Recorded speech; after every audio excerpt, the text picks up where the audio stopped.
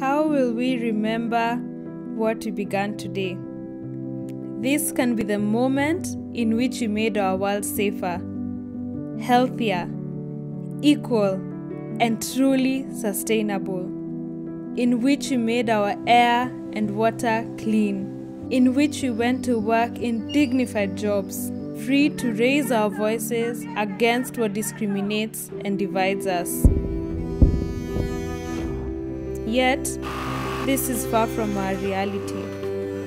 Inequality is tearing us apart. It is fracturing our economies, our planet, our communities. But a different world is possible. It is our choice to make the world equal, to tackle not the symptoms, but the system, to stand together against poverty and injustice. Oxfam is part of this great struggle, this global movement. We believe in the power of people. Ours is a feminist vision for the future.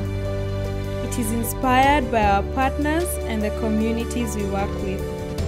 This strategy belongs to all of us who believe in better. Together, we will push for just, fairer economies. We will fight for the rights of women and girls. We will take action to achieve climate justice and raise our voices to hold the powerful to account.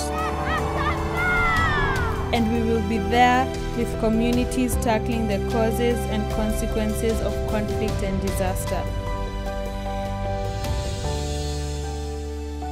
Let this be the time we come together in solidarity.